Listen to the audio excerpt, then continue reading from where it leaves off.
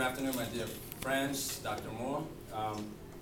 Before starting my speech, let me show you a couple of pictures so you will figure out what I'm talking about. So, diabetes, spinal cord injury, cancer, and Parkinson's disease. You probably know a lot of people who has this disease, and you probably know about the suffering, and not only physical but also psychological suffering they have to live with.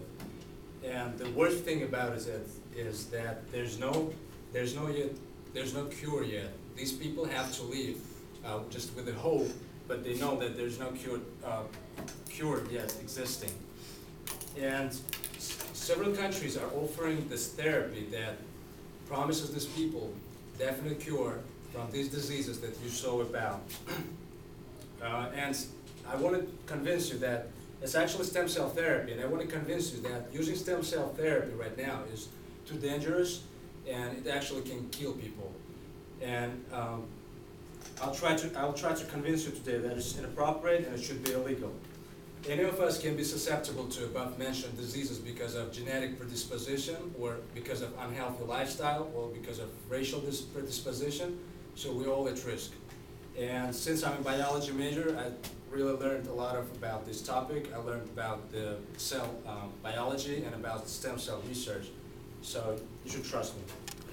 And the main points that I'll include today is why is it risky, and how we should stop it, and how we will benefit from it. So why is it, what the key points? Not yet proven method. The stem cell therapy is not yet proven. It's very risky and it should be illegal. Here is actually the process itself, the stem cell therapy, how you do it. You actually take a cell, this cell, where you get it? The sperm from the male, when it's fertilizes the egg cell, you get the zygote, which is this. In 5 days, from 5 to 7 days, you get this blastocyst, called the blastocyst. And what scientists are interested in is this part, the inner mass of the cells. Because this cell can differentiate to any kind of cell you want, from blood, muscles, and neurons. You can differentiate them, or you can change them to any tissue you want. So if there's someone sick with a spinal cord injury, or someone has blood problems or blood cancer, they can cure it. But this is still research on research level, and people from several countries are using this therapy to treat people. And the need is that we have to stop these countries from practicing stem cell therapy until it's not completely tested and approved. Because it's not yet approved. People are only studying this stem cells, and it's still a research. And the main problems that I included, why is it a problem? I can say, why should we stop it? The first problem is that because these cells cause cancer, or may cause cancer. And you see the source says that the cancer called teratoma, that contains a bit of teeth, bone, muscle, as well as primitive eye or hair. And this picture that you see here is teeth. And this teeth, the tumor that was grown in the stomach, actually. So these teeth were grown in the stomach, and this is called the teratoma cancer. And it's very risky, and stem cells and other cancer cells both contain the protein called nucleostamine. So they grow rapidly, and you cannot control them. And here you can see the picture.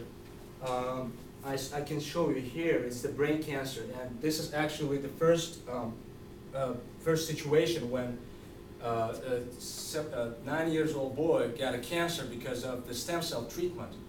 And there were a lot of experiments before that on animals, but it wasn't yet proven that it causes cancer in people. And this case was the first case. Okay, dangerous practice. Let me talk about the second argument that I want to include. It's many countries are trying to use the treatment, although doctors, for example, in Russia, they do it's in ordinary clinics, and they offer it from, for example, Parkinson's disease, or for example, in male problems. They treat it, and they don't even need a license for doing it. In China, according to the Department of Health, the researchers in China are not obliged to obtain a license to carry out the embryonic stem cell work. And countries, the main problem, one of the main problems that I included to my speech is that these countries are trying to make a lot of money. And here you can see that, for example, in China, they charge $20,000 for each stem cell therapy. And according to NPR, National Public Radio, already 600 foreigners have come to China and paid about $20,000 each.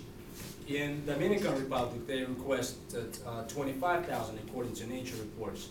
And I know that in Russia, they request about $20,000 for each therapy.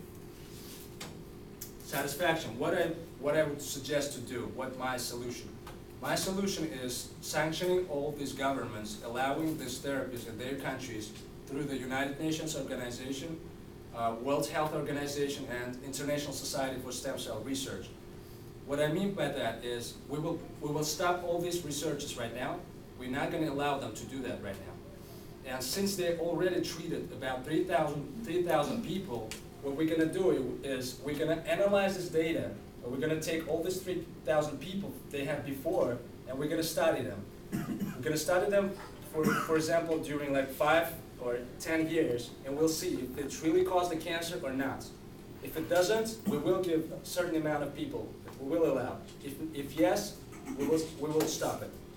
So the second option that I would like to do is, okay, here, stopping current therapies, analyzing existing data, and economic sanctions in case of denial. So if these countries will deny, we will sanction them economically. For example, we're not going to import their goods, or we will stop their export somehow through the United Nations Organization.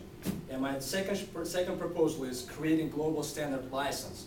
Because as I said, there's no license required to do this work, this kind of therapies, and I don't really like it. So what I would like to do is creating a global license through the International Society of Stem Cell Research, so these people who want to do this therapy, they will obtain the license. Visualization. The millions of lives will be saved because if we later find out that this therapy actually causes cancer. And only the best doctors, only the best scientists will work in this field because of this licensure process. And action. Action is that I have a letter today. I brought a letter today. I want you all sign it today. It's the letter to Ban Ki-moon, the Secretary General of the United Nations Organization. I'll pass it around. So I want to address our concerns to the Secretary General of the United Nations Organization, so he will understand our problem and he will try to help us to solve this problem. Okay, the conclusion. As President Obama said, stem cell research has generated, As President Obama said, we cannot guarantee that stem cell therapy, quote, we cannot guarantee that stem cell therapy will actually succeed, and no president will guarantee it. So if President Obama even recognized it, we actually have to stop it right now. And we cannot help these doctors to make millions of dollars from others' problems. This is a works cited page, and thank you.